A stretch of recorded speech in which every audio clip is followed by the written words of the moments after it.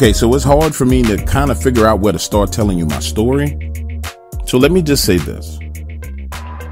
My family's from Punta del Agua, Argentina. And for as long as I can remember, my family has been in the business of harvesting sunflowers. I remember being a kid playing out in the fields full of sunflowers, being chased by bees and stung left and right.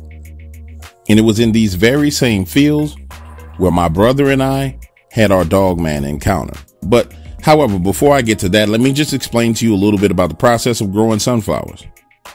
It's important that I share this with you so you'll understand some of the things that were going on. Now, the beginning of the process is that the sunflower seeds are planted shallow in the earth. And then months later, they blossom and grow. And you have fields. I'm talking about, and our family had thousands of hectares of sunflower fields. During that time period when the flowers are blossoming is the time when the bees come out. Now pause and let me say this. If you're allergic to bees, do not under any circumstances go to a sunflower field because you will get stung.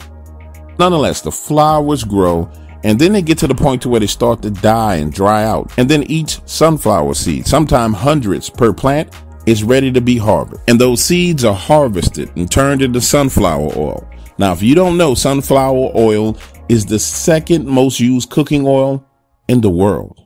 Now, the majority of sunflower oil comes from Russia and the Ukraine. However, down here in Argentina, we do quite a bit of production ourselves.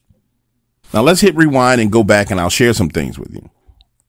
The very first time my brother and I had any clue that these creatures that you call Dogman existed was during the planting season.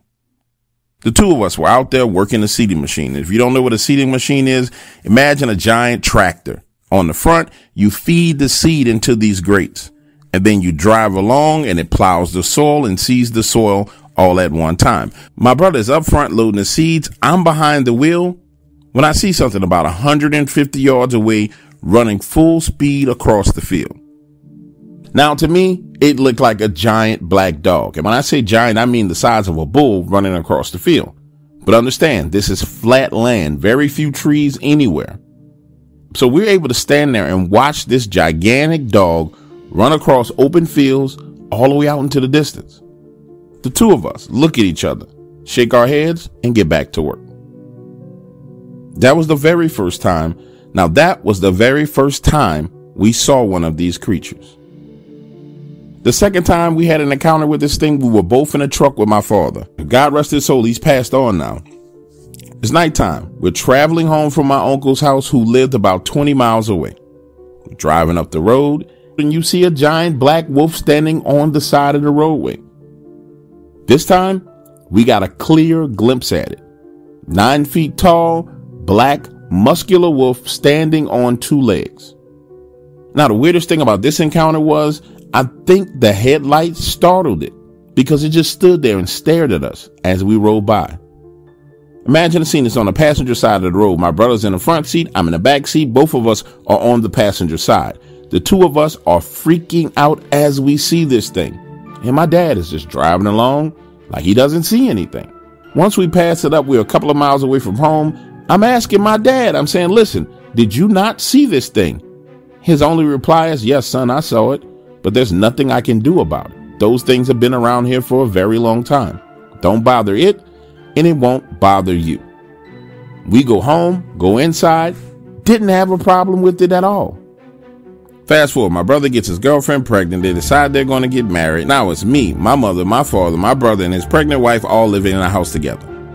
It's 3:30 a.m. when I hear his wife screaming at the top of her lungs. I come down the steps into the living room, looking around. The front door is open, and I hear her outside screaming. When I go outside, she's down on the ground with her back against the front side of the house, holding her belly. Understand, it's pitch black out there. The only light is the light from the front porch. And she is in tears.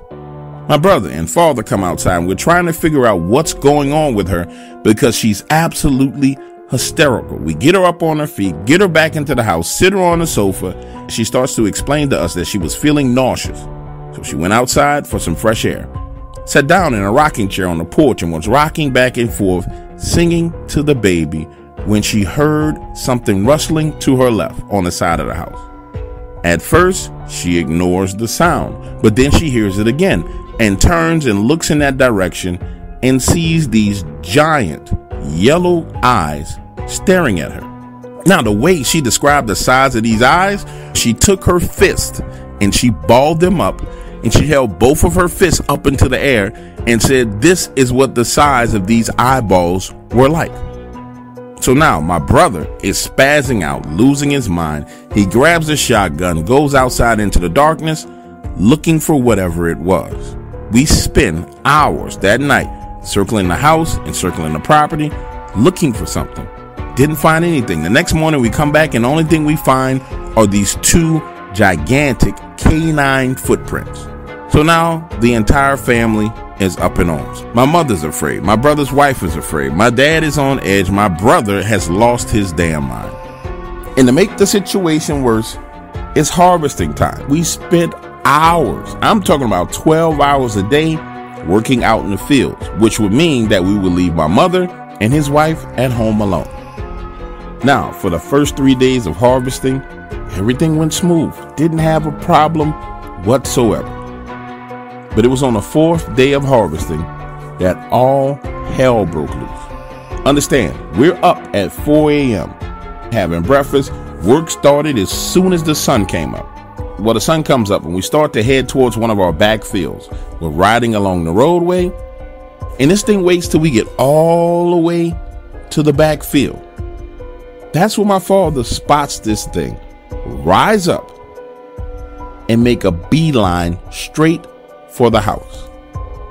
Pause right here and let me say this to you. Naturally, maybe saying to yourself, how do you know that this was Dogman that was running towards the house? In your mind, you may be saying it's daybreak.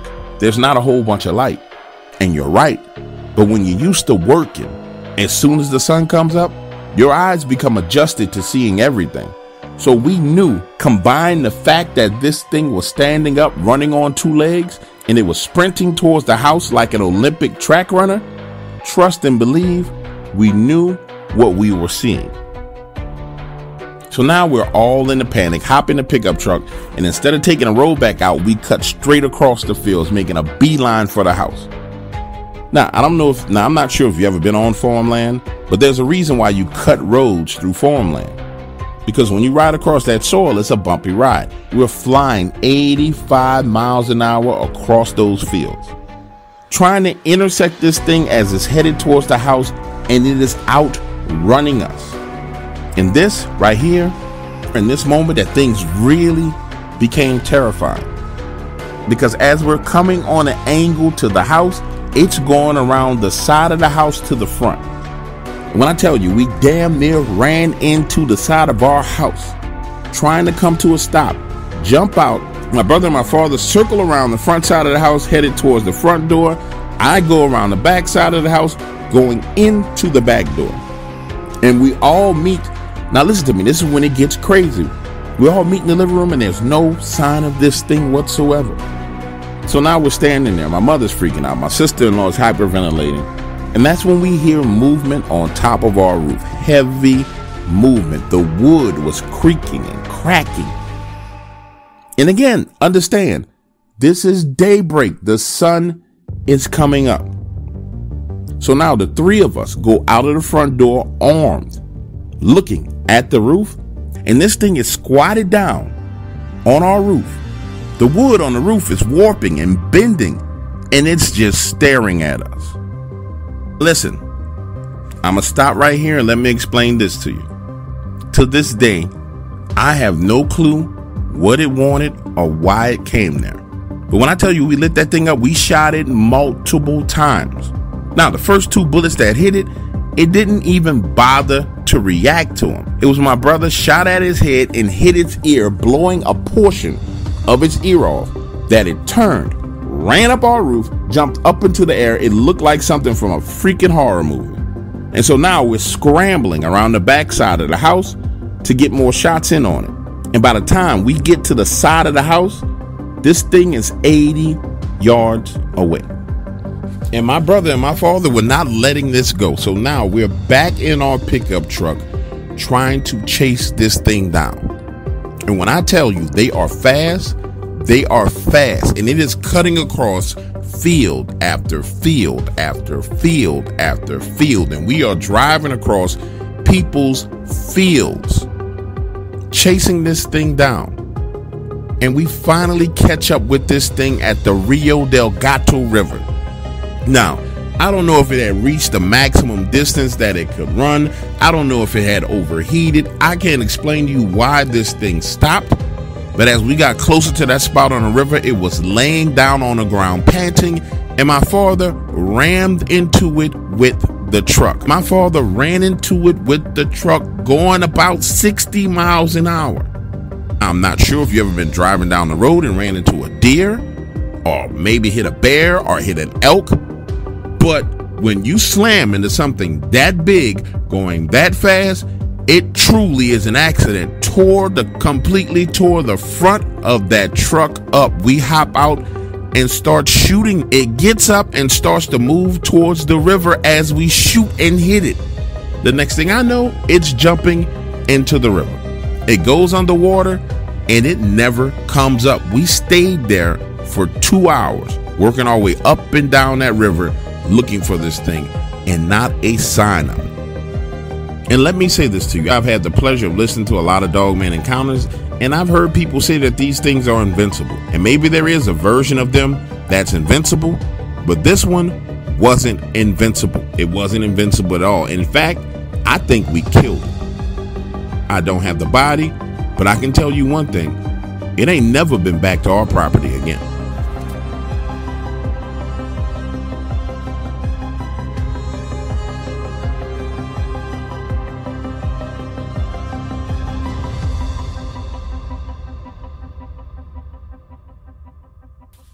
What's up, ladies and gentlemen? The one and only James Williams, Dog Waters, and I'm back. And I'm going to give you a little bit inside baseball on this story before, and I'll tell you why I want to give you inside baseball. This is an outlier story for me, and I vetted it. It's true. I've talked to this gentleman's wife. I talked to the two brothers. And the reason why this is an outlier story for me is because it doesn't truly fit each and every characteristic of where these encounters happen. So this area in Argentina is primarily farmland, but it's not corn that's grown there. And I think it may be interesting. I'm looking for more encounters in that area to add to the data set, because in my mind, it may not just be that it needs to be cornfields. It may just need to be any crop being grown. So now there's definitely a waterway, a river within, I want to say, 50 miles of the area. And that's where they ended up confronting it and shooting it, and they believe they killed it because it went under the water and it never resurfaced. However, I'm not so sure about that. But I gotta take them at their word because I wasn't there. Now, what I want to try and figure out is where it could have come from. And please look it up on a map. Is Punta, Punta del Agua, Agua, and Argentina. When you look it up on Google Maps, at first it's going to bring you to a restaurant. It's a certain province in Argentina. Matter of fact, I'm just going to I'll put the coordinates to the area there. I'm not going to put the coordinates to the house. But they're not hard to find because there's only so many houses. There's a bunch of farmland. But as a researcher, this one intrigues me because it's outside of the data sets of what I've been hearing, seeing, and collecting. The behavior pattern is pretty much normal. They like to intimidate people. I don't know what it was about his wife being pregnant. I think it was directly correlated to the pregnancy. And I haven't had many encounters where women who've been pregnant had Dogman encounters. So this is another outlier for this story. And it's one of those things that I find to be kind of confusing to me. And I would like to get you guys' opinion on it. Why do you think that it would be attracted to a pregnant woman? I don't know. I mean, I know there's reasons why they're attracted to a woman who's menstruating. That's a common occurrence with Dogman and Bigfoot.